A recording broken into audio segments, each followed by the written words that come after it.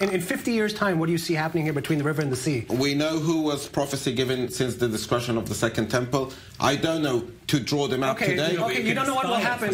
You don't know what will happen. Yeah, what do you want? I want to have a Jewish state which can guarantee its Jewish majority, which can guarantee its safety and its borders. How do we deal with that with the players in this region? It's a challenge which I personally haven't found yet the winning title. And when I'll have that, I promise I'll call you to have here the scoop. It would be much more difficult to secure a Jewish majority if the West Bank is annexed with all its Palestinian citizens. I remember as a kid waking up in the morning afraid that we're going to lose the Jewish majority. Since then, time has gone past and the Jewish majority is safe. This year was the first time that we were announced that the birth rate of Jewish women and Arab women is actually equalized.